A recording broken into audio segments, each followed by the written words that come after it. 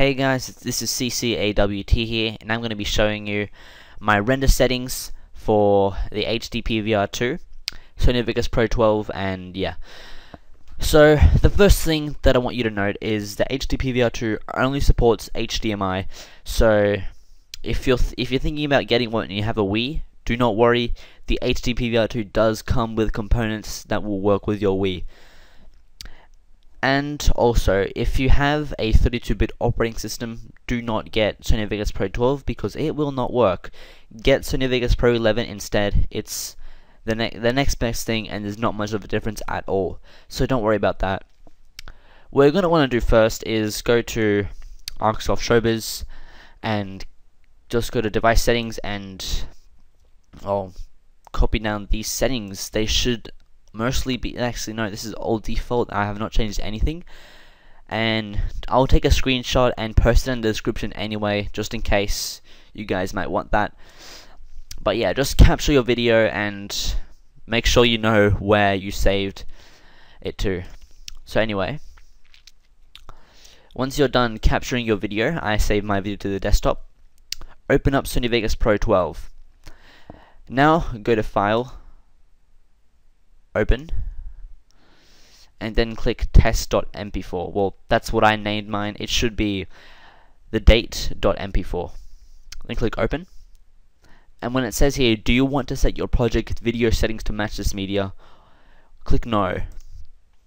Now you want to right click the video and go to switches, and actually wait, for some reason I cannot do this. So alright, now it works, don't worry. Go to properties and disable resample and untick maintain aspect ratio. Then click OK.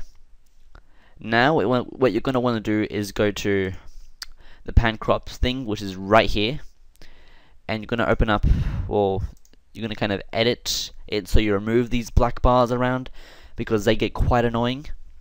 And I'm also going to post the width, height, X center and Y center in the description below, just in case you can't see it on the screen right now.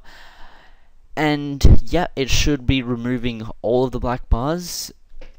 And yeah, now what I'm going to want to do is go to, if my mouse lets me, go to Event FX, select Sony Color Corrector and Sony Sharpen, then click OK. On the color corrector, you're gonna wanna go to custom and copy down these settings. I'll also post these in the description below, so don't worry if you can't see them right now. You can just take in the description and go to sharpen now, and you should make this to 0.700. 0.8 I think it's too much, and 0.6 is way too little, and 1 is excessive. So you don't want to get any more than that. So you have your video here, and it looks already pretty decent in the timeline, and this is actually really bad quality. So go to now that you've done pretty much making the video better quality with the event FX, you can just edit it now with just cut the clips and paste more clips and whatever you want. It doesn't really matter. But when you're done doing that, just go to File, Render As. It's taking a while for some reason. Alright, I'm going to untick Show Favorites Only and go to Main Concept AVC/AAC.mp4.avc. You're going to want to scroll down until you see, okay, this is it, Internet HD 720p. You're going to want to scroll, you're going to select that and customize template. I made a different template, which is like Wii U, and don't worry, I'll just tell you the settings right now. So what you're going to want to do now is the frame size, make it HD 720, and it's going to be 128 1280 by 720, and untick allow source to adjust frame size, and the profile will be main. The frame rate will be 59.940000. Make sure it has 4 zeros. Doesn't matter if it's 1. Actually, no, it does matter if it's 1. So it has to have 4 zeros.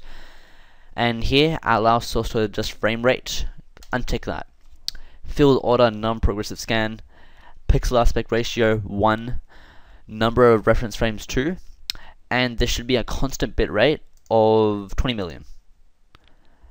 And encode mode, I use CPU only because everything else that I have kind of sucks. And enable progressive download. And make sure it has include video because you will need that. And now go to audio, and this is all perfect. Just make sure it has include audio, and it should be 48,000 and 192,000. System format MP4, yes. Project, this does not matter. So once you're done doing that, make sure that render region only, this is not selected. Make sure that is not selected. So now when you're done with that, click render, and it should take quite a while depending on your computer speed. So I'll see you once this finishes. Okay, now once it's done rendering, just click open and you'll be able to see the video file. So as you can tell, it looks really nice.